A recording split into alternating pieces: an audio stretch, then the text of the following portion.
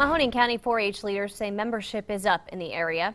That is not stopping them from recruiting new members. Tonight, 4-Hers from all over the county showed off their projects to potential members at the Canfield Fairgrounds. Besides animals, there are other interests like sewing, photography, and writing.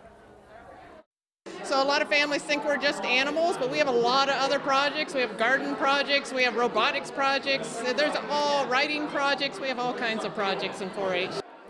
Any child from 5 to 18 can join 4-H, and there will be an exotic animals show at the fairground in May.